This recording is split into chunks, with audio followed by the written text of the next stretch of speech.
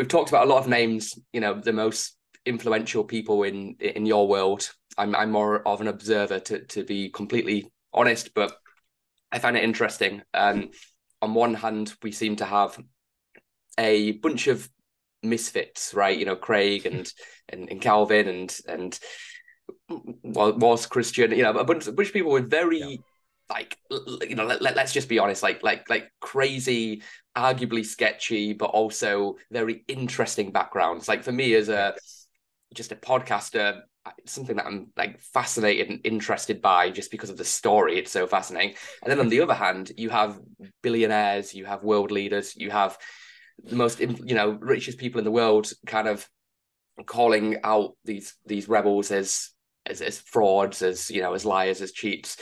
And then you have a case coming up in a couple of weeks, which could, it almost seems like, I mean, just from an outside perspective, Kurt, it almost seems like this could be a really, really, really big, deciding factor in terms of if Craig gets recognized as I mean, even if he did sign, then I still believe there's people on the other side that would say no, look, he fakes the signing or whatever, right? It's people believe what they believe. It's like Republicans, Democrats, it's hard to get people to switch sides a lot of the time, right? Yep.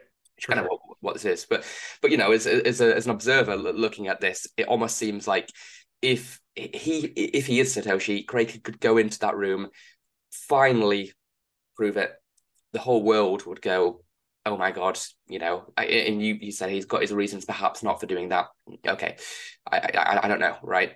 And then on the other side, it seems like if he doesn't win this thing, I feel, I know there's other cases, there's other things happening, but maybe that's that the community is kind of lost at that point, perhaps. I don't know. What's your take? What's your prediction? What's going to happen? Is there anything Craig could do to, for you to not believe his story? For me, I think there's a big difference between like the BSV stuff, big block Bitcoin, and Craig. Like Craig's story is fascinating because it's just an incredible story. It would make an incredible movie. Even just the stuff we know is just crazy. And I'm intrigued by the story. That's actually kind of what's gotten me into all of this. Is it was Bitcoin, it was the big blocks, it was the Bitcoin Civil War and all this stuff. But like you meet Craig and you start to learn this story, and it's like, man, like what a crazy thing. And so there will be part of me, like when that goes away, and it'll go away for some reason eventually.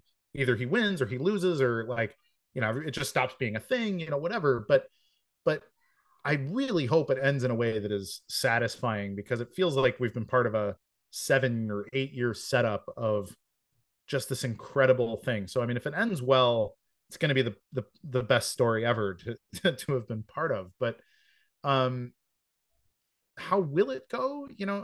I don't know. Ultimately, whether he wins or loses, that'll be cathartic. But then 6 months after that, we're back to work. Like we need to make the stuff work in BSV. We've got to do our business development and our research and development and build out our infrastructure just like everybody else. And so, the sexy part of the story, that'll be great. It'll be wonderful if we win.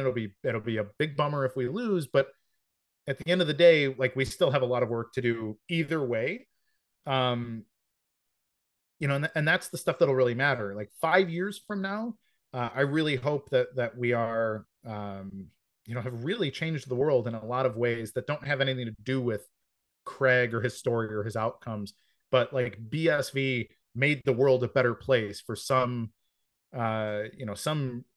objective reason that isn't debatable and whatever. So as far as predictions go, man, I don't know. Like it's too much. It's too big. But I'm gonna be here for it. I care about Bitcoin either way. So win or lose, I'm still gonna be here working on what I'm working on. Like I have my own businesses, my own investors in my businesses, and all of that. Like I don't just disappear if Craig disappears. Even I have my own goals and my own obligations in the space. So okay, so you're not going to go back to mining Ethereum? No, no way. Yeah. Okay, cool, man. Well, awesome to speak to you and get your perspectives on everything that's happening. I mean, for me, I just wanted to speak because you obviously know this space like the back of your hand, and I don't. So it's good to get everyone's point of view on everything, right? So I can stay up to date with what's happening.